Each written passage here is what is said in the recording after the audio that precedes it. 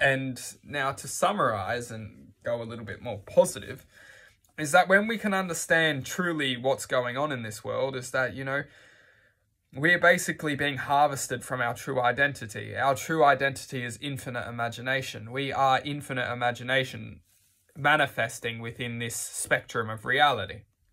And if we're not manifesting love, we're manifesting evil and hate and greed and money and wealth and power and all these forces of perception that are manifesting within our point of attention. Which means if we're not fighting for love and fighting for happiness and fighting for generosity and empowerment and love and truth, then generally speaking, we are fighting for the perception of a illusion, because we're often quite ahead in the future thinking, no, we need to do this because this is what's going to make us happy. But this is the ultimate illusion. True happiness only exists within this present moment. The idea of happiness in the future is the complete illusion that you're being baited towards.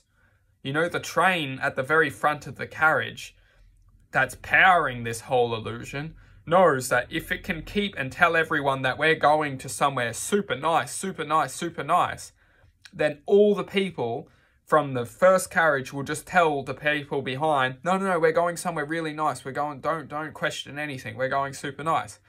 50 years go down the line, people wake up and realize that, like, I'm without my love in my life. I've got all this money.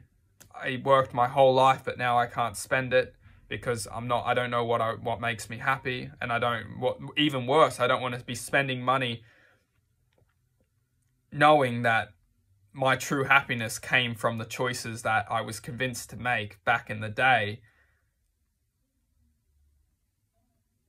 You know, my true happiness comes from the choices that I could have made back in the day.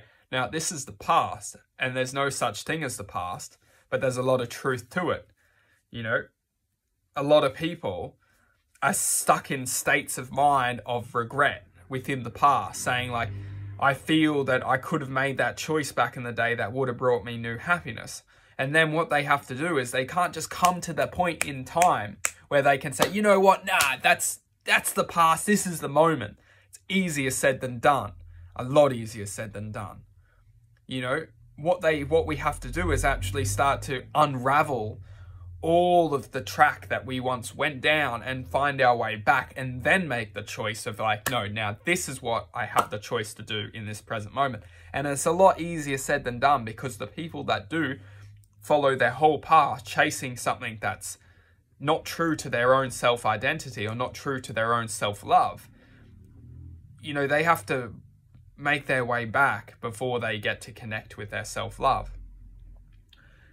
And, you know, time is an illusion, by the way. So when I talk about make their way back, people can make their way back in this present moment.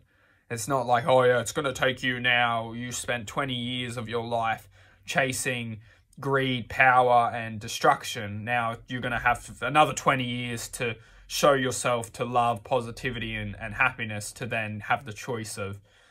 It doesn't work like this way. It works in the mind and the mental state. If we're in a mental perception of taking, well, it's up to you to be able to bring enough force within the heart to then take control of your mental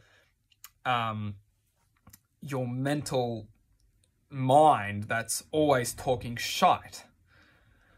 So however long it takes people to generate enough force from their heart to then come back to the moment and say, no, I'm over it. I'm overfeeding the mind, and I'm overfeeding the mind's way of always keeping me busy in this world, getting to do with greed and possession and wealth and perceptions of happier futures. I'm over it. I understand that the only thing that's true to me is happiness in this moment. And whatever is making me happy in this moment is true to me, and I'm just going to focus my attention on this.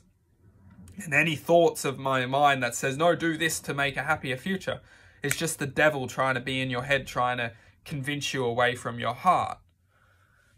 You know, and I explained also in other videos that, you know, when the